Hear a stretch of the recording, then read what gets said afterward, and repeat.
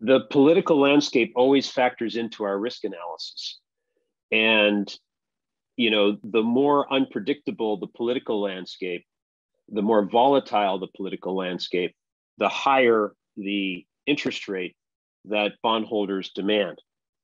In Belize's case, the interest rate on the Superbond is already way below the interest rate that would be commensurate with Belize's risk factors. Okay, so we do take into account politics and political risk, but when bondholders lend to a country, and in this case, the last time we restructured Belize's debt, we termed out the repayment schedule such that we knew that we lengthened it out so that Belize's repayment schedule could be manageable, we thought. And we knew at that time that there would be several changes of government in Belize over the lifetime of the bond.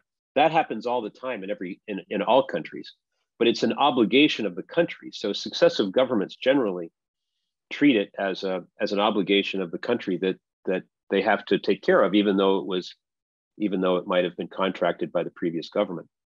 In this case, the original Superbond, as you know, was contracted by the PUP under Prime Minister Musa. That's sort of the irony of this thing. It has come full circle.